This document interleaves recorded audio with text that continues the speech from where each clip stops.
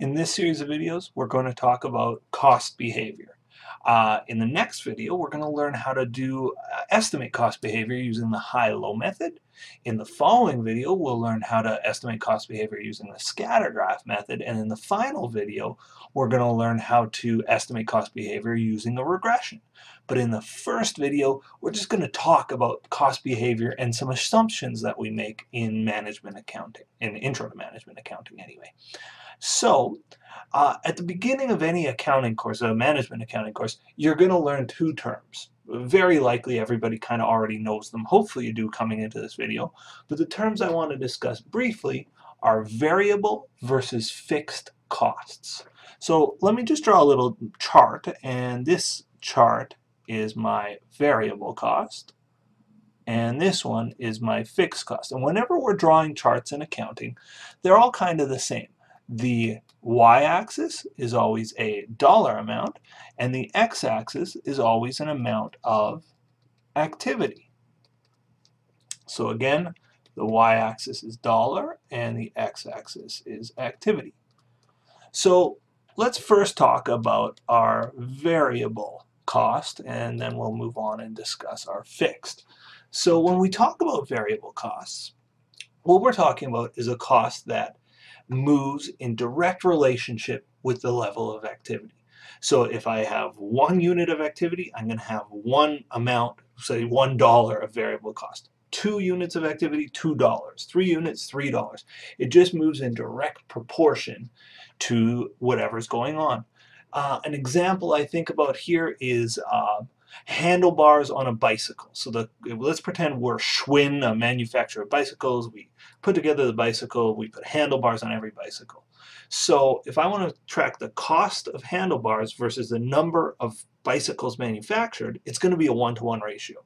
So if I make one bicycle, I got one set of handlebars, the cost is whatever, $5 to Schwinn. 2 sets of handlebars, the cost is $10 to, the cost of 2 handlebars. So if I make 3 bicycles, that's 3 sets of handlebars and so on.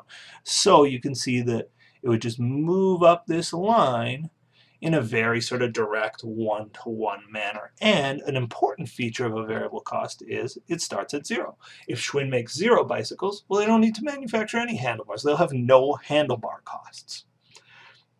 Fixed costs, on the other hand, work quite differently. Fixed costs, it doesn't matter what the level of activity is. We just incur the cost anyway. So if we're Schwinn, we're this bicycle manufacturer, a fixed cost for them might be their property tax. Say they own a factory and they pay 10 grand in property tax. Well, let's say Schwinn makes 1 million bicycles. That's what they normally manufacture. That's probably too many. Well, their property tax will be $10,000. Let's say they have a bad year and they only make 900,000 bicycles. The company, the city or the country that charges them property tax isn't going to reduce the bill because they made fewer bicycles.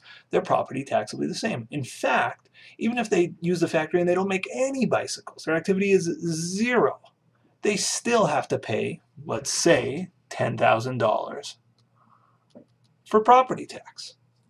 So fixed cost is one where it doesn't matter the activity level, the cost is going to be incurred at the same level. So at the beginning of an intro management accounting class, we talk about variable versus fixed costs. But of course, there's all sorts of other sizes and shapes for cost. They don't have to be these straight lines. They can be curves. They can be staircases. I would have talked to my class about a cost that looks like this. This is called a step fixed cost. And an example, again, cost on the y-axis, activity on the x-axis. An example of a step fixed cost is the teachers in a college classroom. So at my school, once we go over 40 students in a class, we open a new section. There's 40 student caps for now. So once we go over 40 students, TRU, my school, has to hire a new professor. So let's say they pay us $5,000 per course. Well, once we're at 41 students, we're going to open another section, and we're going to cost $10,000 in teachers' wages. So if the activity level here is number of students enrolled in Intro to Management Accounting, the dollar sign, of course, is the cost of the professor's wages. Well, it's for 40 students, it costs 5 grand, but as soon as we're at 41, 10 grand, and 40 to 80 will be 10 grand, and then, you know, up, up, up. This is called a step fixed cost. Step fixed cost.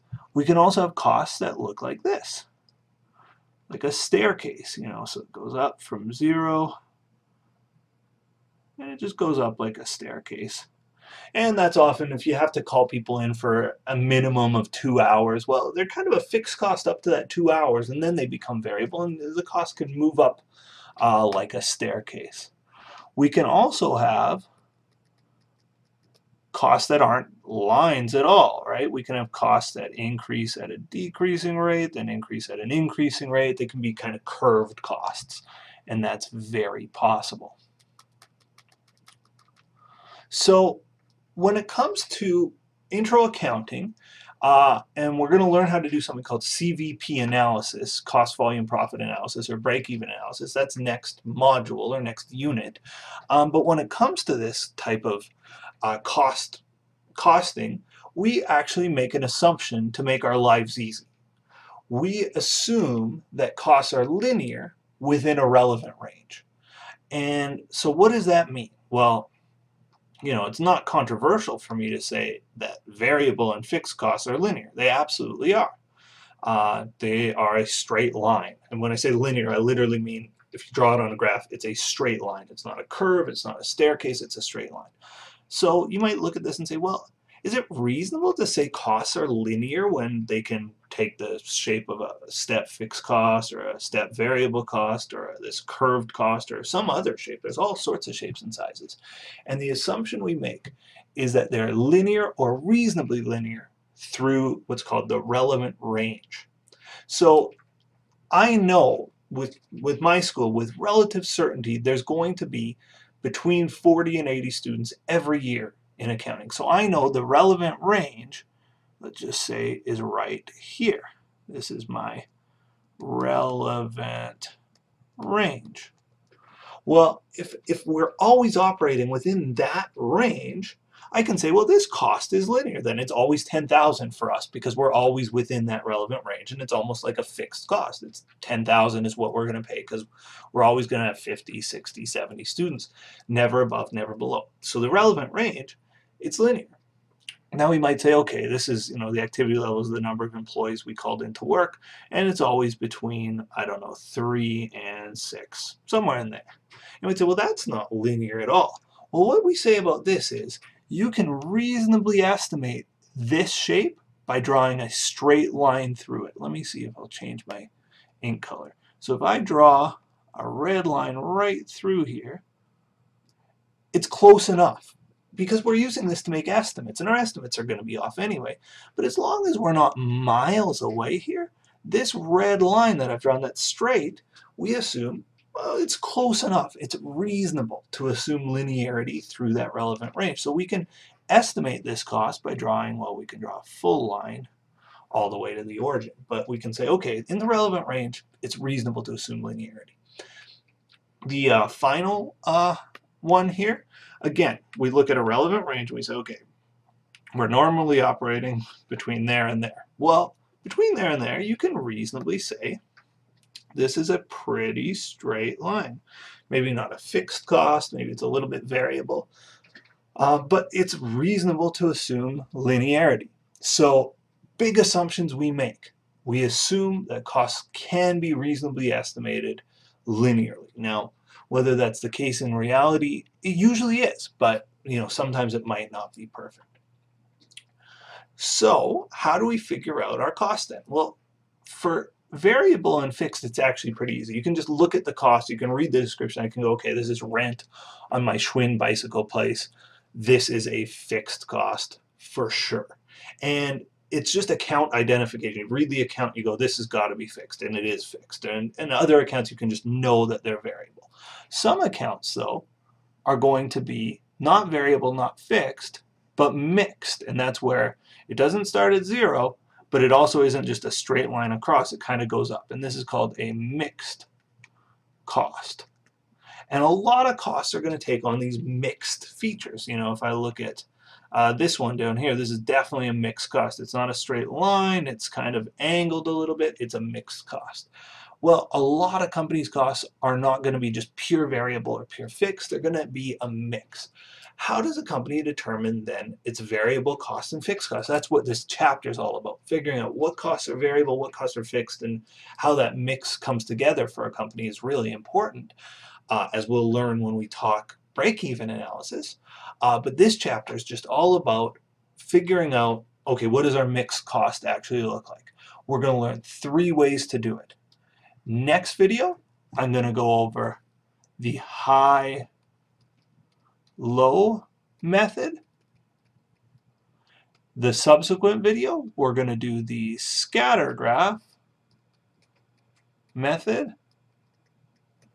And in the final video, I'm going to go over the least squares regression method. Now, that's got some intense math, and I'm not going to do it because I can't remember how, but I can make my computer do it. So I'm going to show you how to do it in Excel and get Excel to do the legwork. So again, we're going to do the high-low method, the Scattergraph method, and the least squares regression method to determine our cost. But I want you to remember that assumption of linearity within the relevant range. Kind of a weird assumption, but an important one for this stuff. Next video, we're on to high-low method.